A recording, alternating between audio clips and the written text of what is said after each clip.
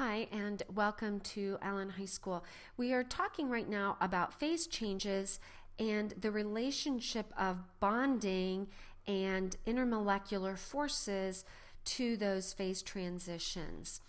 Now, we saw a heating cooling curve, and I came up with this own little one because the last one, the typical ones you see, show only 4 of the 6 phase transitions, and you need to see all 6 of them. You need to memorize all of them.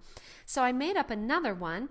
This is a situation in which we are first off heating a solid.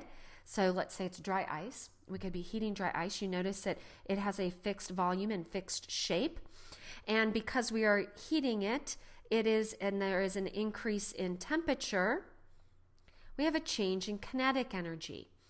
And now, once we reached the point of sublimation, where we would be going from a solid ultimately to a gas, so right here there's both solid and gas present, and during that point you notice there's no change in temperature. So there is no temperature change during a phase change. That's because the energy issues being addressed are ones of potential energy. So they are either, attractive forces are either being broken if it's a heating curve, or they're being formed if it's a cooling curve. Either way, it's a change in potential energy. So do you notice during the phase transition you have both phases present?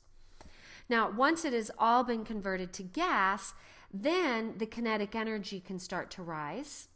And when the kinetic energy increases, you see an increase in temperature. So this is gas. So we have solid, we have heating a solid alone. During the phase transition, we'll see both solid and gas, and then we can heat the gas alone. Now, most of you are familiar with sublimation. Hopefully you remember from pre-AP. If not, here's your reminder that the opposite of sublimation, gas going back to solid directly, is called deposition. Now, I said we were going to calculate this later on, but I do want to introduce the terms. You all know what enthalpy is. You know about exothermic and endothermic. Those aren't new terms for you. So I want to talk about enthalpy of fusion and enthalpy of vaporization, because what we want to be able to do is compare the amounts of energy based on bonding and intermolecular forces. So we're still discussing things on a conceptual level, which means you really have to study your notes quite well. All right, so delta H of fusion is the energy, remember, it takes to break forces in order to melt, or it's the energy that is freed to form attractions. So when it is melting, this would be a positive value. When it is freezing, it would be a negative value. It's always reported as a positive value. You have to infuse that extra bit of meaning into the number to tell us whether it is an endothermic process. Melting is an endo versus an exo. Now, the enthalpy, I notice I have a typo here when I cut and pasted. This is the enthalpy of vaporization. Make sure you fix your notes there. Delta H of vaporization. This is the energy it takes to break forces of attraction to vaporize. So in this case, it would be positive, or that is freed to form attractions when it condenses, in which case it would be negative. Now, I don't think I have this in the notes anywhere, so I think this might be a time to do a quick reminder here. If we have a liquid going to a gas, if it is at the boiling point, it is called vaporization. If we have liquid going to a gas below the boiling point, it's called evaporation. We will focus on vaporization, but the principles of intermolecular forces that hold true in comparing vaporization hold true with evaporation as well. So we want to keep that in mind. All right. Now, what are we breaking? What are we forming? So what forces are broken?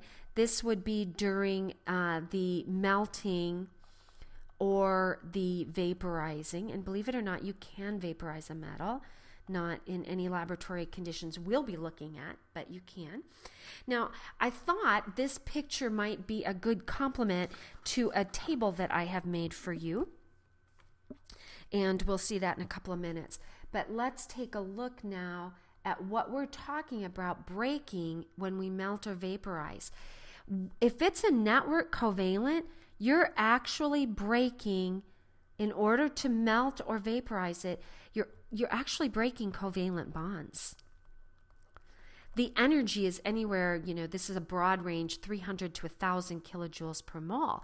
And that's why these have such high melting temperatures. Okay? When we have metallic, when we're melting or vaporizing it, you're actually breaking these attractive forces that form between the delocalized electrons. So it's something of a, remember we said it's something of a covalent bond? It's shared delocalized electrons. Covalent, they're localized by and large in network covalent.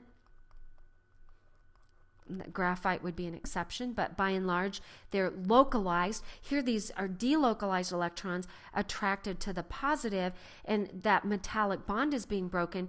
We're talking of a range of 50 to 1,000, and solids, metals can melt anywhere from 60 to over 3,000 degrees. Okay? And ionic, you're breaking those electrostatic, those plus minus electrostatic attractions. And that takes a lot of energy. That's pure positive, pure negative, pure coulombs, heavy coulombs of energy. The energy required to break that is, 1,000 kilojoules per mole. And melting points can be over 3,000. And, less than that, but very, very high. By and large, you're not going to have to compare these. I do want to note that I have referenced all of my pictures here. Hopefully that's going to be okay with the people that I find them on the web. So I'm not selling these, folks. All right. These are all going to have very high delta H of fusion, because we're talking about melting in particular. Certainly the same relative magnitudes would be the same if we were talking about vaporizing. Okay, I'm not going to look at comparing these on a regular basis. Like if you said, well, metallic's always higher than ionic, ionic's higher than network covalent. I think you can see from the numbers we can't make those generalizations. I would need to see firm numbers before I would make any conclusions in comparing these. But here is a key comparison. These are all very much higher than your intermolecular forces that we have with our molecular covalents. Here, I would be breaking a hydrogen bond. FYI, you should be able to draw these. All these pictures that I am showing you here, you should find a way. You don't have to be an artist, but you do have to have a way to draw this. There was an AP question just like this, show hydrogen bonding, just like this. So that would be a hydrogen bond. That's a dipole-dipole. And this is pure iodine. This is that temporary. So this is a London dispersion force. And do you notice we're talking about many orders of magnitude less? Okay? anywhere from 10 to 100 times different in energy of those forces of attraction compared to the bonds that we see in the others. So here we're only breaking intermolecular forces. They are much weaker. So IMFs are going to be much weaker than the bonding that we see in these other substances. And I really wanted to make that point. All right. Now, very quickly, I want to make one other point about ionics here, and before I move on to the next topics. With metals, there's not really any truly firm trends. Some people like to talk about trends, and a few of them, if you go down a group, the melting point increases, but that doesn't seem to hold true. And so I looked at quite a few before I went out on a limb here to say that there's really not any firm trends. And I'm hoping AP is not asking you to memorize trends that don't really exist for many group. But there is a few generalizations.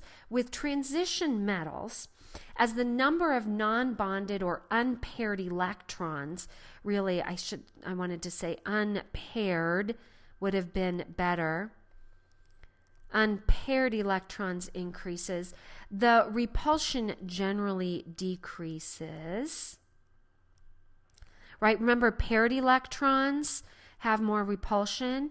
So if they're unpaired, there's less repulsion, and the melting point generally increases. And so I should not have said non-bonded there. Please cross that off. That is an incorrect statement.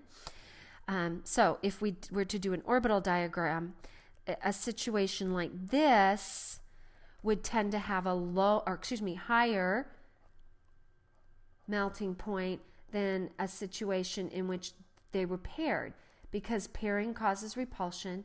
Repulsions would cause a lower melting point. Okay, I'm going to talk about this ionic in the next video. So until then, this is signing off.